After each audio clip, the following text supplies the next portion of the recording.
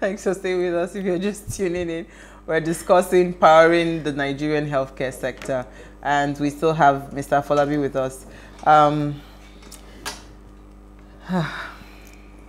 There's a lot of problem in our healthcare sector, and I know that, you know, just fixing the power challenge alone takes off at part least of it. 60% of the burden. Or 50. You know, fixing the power sector. Yes. So do we have Mr. Afolabi with us? Okay, so but bottom line is, before he comes back on the show, Yeah. have you ever experienced hospital?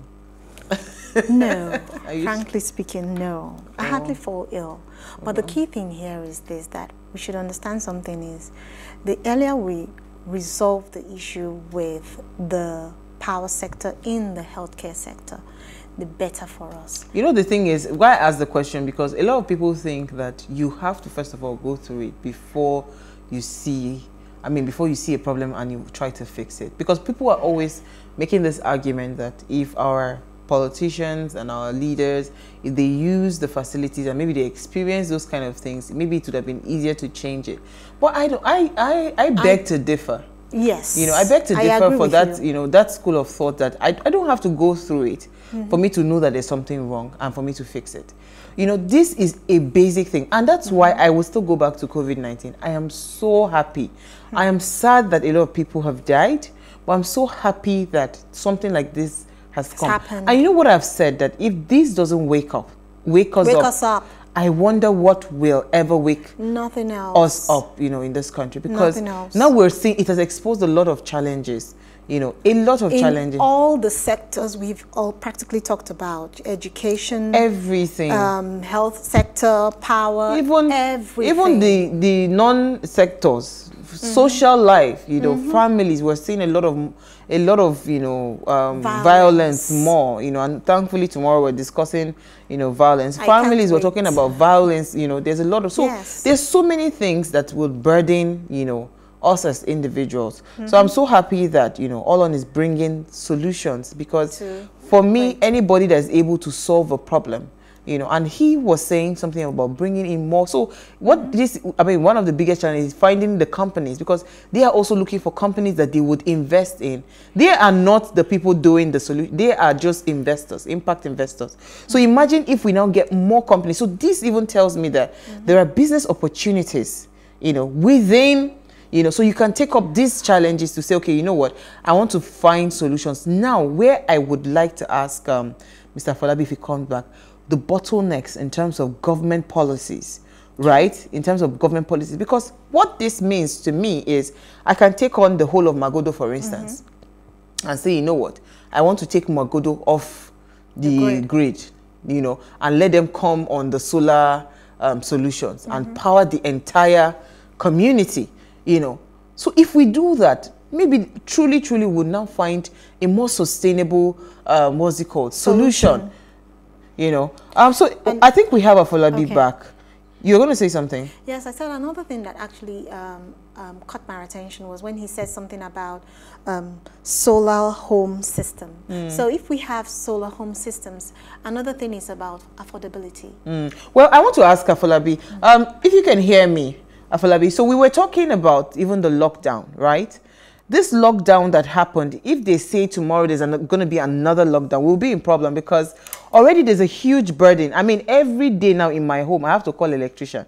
I have solar, I have inverter, I have generator, but I have to call electrician, because it is one spark you're hearing, you're seeing a spark from the transformer. So there's a lot of burden, even on the current electrical, structure that we have. Even if it's epileptic, there's still a lot of burden. You know, so how do we even start to engineer the minds of people? And I was going to ask you about bottlenecks. If we say, okay, you know what, I want to get myself off completely from the national grid, and I just want to focus on, you know, maybe looking for one of your companies that you invest in to just come and power my community, maybe like an estate, you know, is that going to be possible? 5 seconds of what you said, I think it became muted. Oh, you lost me? I still can't hear. Oh, he cannot hear me. So I think they'll try to find a solution. But to that. That is the kind of solution that I am looking at, you know, where I would say, you know what, I want to power Ikeja. You know, you would say you want to power Lagos Island. And we start, maybe when we do that, the burden will be less, and we'll now truly, you know, find a more sustainable solution. As opposed everybody going to Ikeja Disco and Jenkos and all the Jenkos. But another thing is this, that the health sector has a lot to offer us as Nigerians. The earlier we as a people and a government come together to, you know, find a sustainable solution to this problem, the better for us. Definitely. I keep saying this because we have so much potential in Nigeria, so much to give. But at the end of the day, because of the leaders we have, and because we have so much challenge in, like as Steve Harris said, if you can survive in Nigeria alone, you can survive anywhere. You can survive anywhere in the world. So he actually hit the nail on the head when he said that. So the health sector is something that we need to actually look at. Definitely. Yes. All right, so Afolabi, if you can hear me, I was saying that there's a lot of burden on the electricity supply that we have right now because of the lockdown. And if they say, okay, there's going to be a greater lockdown, and, you know, because of the numbers are not falling, the numbers for COVID-19 keeps rising by the minute. So they say there's going to be a lockdown, you know. Is there a possibility for communities? So, for instance, an estate maybe in Lagos Island will say, you know what, we want to take ourselves off the national grid. We want to just find one of the companies probably that you invest in, come and power the entire estate. What would be the bottlenecks in terms of government interference with such kinds of plans? Because I see there will be a lot of problems. Yes. Well, currently right now, as you know, the country power distribution in the country has been shared among anything between, I think, 11 or 12 different discos across the entire country. And I think the one for Lagos, you've got Ikeja Disco and Co Disco. And every inch of Lagos State, for example, is covered by either one of those two discos. Now, they don't cover every single, they don't supply to every single home within the states. They are part of the states which do not have either a Ikeja or a Co Disco service at all. And the discos from past experience may not be very willing to have other companies come into their areas and start putting up shop and start supplying power. There are still a number of things which are being discussed in terms of where does the legal power of one entity start and the rights of the other and the rights of the other stop. But in terms of mini grids in Nigeria, most of the mini grids we have in Nigeria currently are mini grids which are in areas where the grids do not operate at all. So you've got communities in Nigeria which have never seen a NEPA grid at all, or PATN grid, or any disco grid at all. And these mini grid companies put in place 100 kilowatt, 150, 80 kilowatt solar powered mini grid connecting each of the homes, metering those homes, selling power to those homes, and all of those homes are on power today. Currently, right now, there are discussions and quite a bit of progress between mini grid companies and also discos, because up to a year ago, they were not agreeing with each other. But I think right now, the discos and the mini grid companies are starting to see that they do not necessarily have to have a competition, but there can be a partnership between the two of them. So we're actually beginning to see a lot of dialogue between mini grid companies and also discos, and a few solutions, a few models are being created as we speak to ensure that maybe both the two of them can actually create solutions to ensure that communities have power. The NEC, the Nigerian Electricity Regulatory Authority Commission, has also put in place policies and guidelines to guide the interface between mini grids and discos. So currently, the discos may not be very happy if you go to their prime customers and say you want to supply them power. But I think for other areas which are not the core areas of the discos, which are areas which are either on the periphery of the operations, there are a lot of opportunities for mini grids and the discos to actually partner and create solutions. And sometimes, even within the core areas of operations, in the middle of the city proper, you have solutions which are being created. For example, there is the partnership between Abuja Disco and one of our investees, GVE Projects Limited, where they are partnering to power the Wuse market in Abuja. So actually, the Wuse market is a major market in the Abuja area, and the two entities are partnering to create a joint combination between solar power and also grid power to ensure that that facility gets at least 22 to 23 hours of power every day. So I think models like that have been created, and in time we will probably have such work coming to a house, a street, or an estate near you. Interestingly, Isi was going to ask you about that collaboration. Exactly. So, but you just hit the nail on the head. But you're going to ask. So I would move on to another question, which simply says that how can solar panel? Can you hear me? Yeah. Okay. Yes, I can hear you. So how can solar panel, which is an alternative grid an alternate solution currently for electricity to boost the healthcare sector or system? Okay, solar panels to boost. No, basically, the key challenge which we're trying to help resolve for the health sector is basically power supply, and power supply can come through a variety of means. One of which is solar power. So basically, you need the solar panels. There are two core, or about 95% of the cost are basically your solar panels and your battery. Because if the panels captures the solar power from the sun, it has to put that power into a battery, and that battery can then come up at night because there is no sun at night, and you can then use that power which has been stored in the battery for at night when the sun doesn't shine.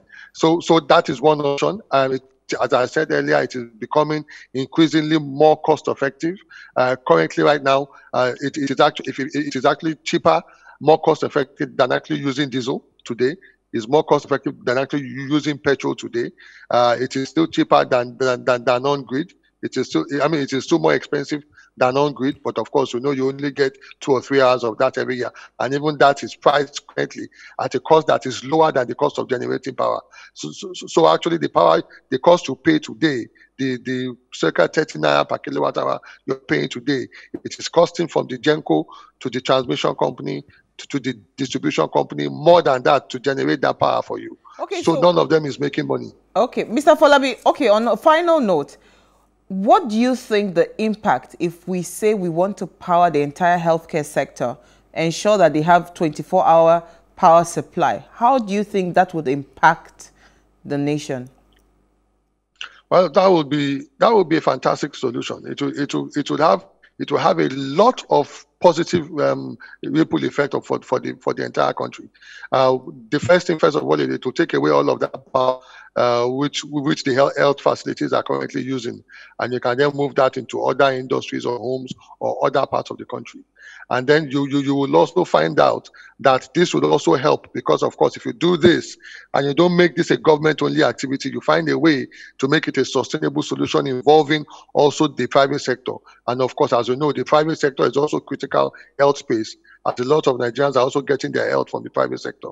It will create a lot of jobs. You will have tens of thousands, if not hundreds of thousands of Nigerians being employed in the solar energy space, in the renewable energy space. This will create jobs. These people will pay taxes to the government, and it will also help us as a country in becoming a lot more energy efficient and energy secure as a people. So it is something which I think, if we can find a way to make it work.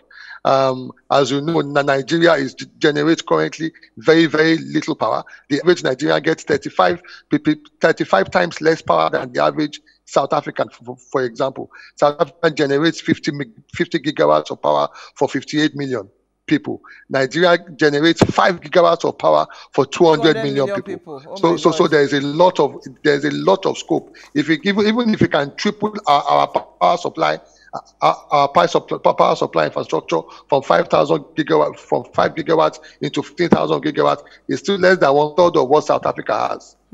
And so if we do that and we still have solar, if you still have solar supporting, and solar can still give you 5 gigawatts, it is actually a drop in the ocean. You get me? You can't have 200 million people using 5 gigawatts, and South Africa with 58 million people are using 50 gigawatts. Even Ghana is better off. So the thing is that it's not an either or. Even if you can double it today, if you can triple it today, 5,000 times 3 is 15.